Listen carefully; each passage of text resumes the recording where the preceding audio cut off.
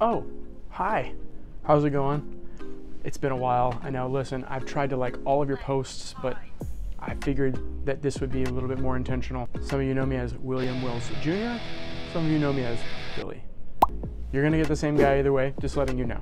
I've had a financial background for some years now, and I figured to put it to good use. So financial terms are they're not sexy. Let's just call it what it is. However, there are some quotes and sayings that I think will make a dent, and that's all I'm looking for. As long as this resonates with one of you, this video was worth making, all right? So we're gonna count it out, the top 5, and I'm gonna start with number 1. It's not how much money you make, but how much money you keep, how hard it works for you, and how many generations that you will keep it for. Robert Kiyosaki said that one. Love his podcast, check him out. Number 2, an investment in knowledge pays the best interest. Benjamin Franklin said that one. He was smart, so it's gotta be right. Number 3, money is only a tool.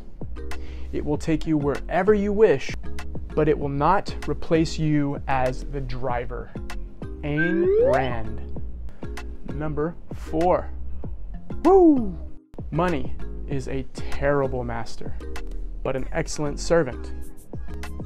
P.T. Barnum, Mr. Carnival Circus Man himself. And number 5, how many millionaires do you know that became wealthy by investing in a savings account? I rest my case. Robert G. Allen said that one. And that's it. You know, I think that this was educational for the both of us.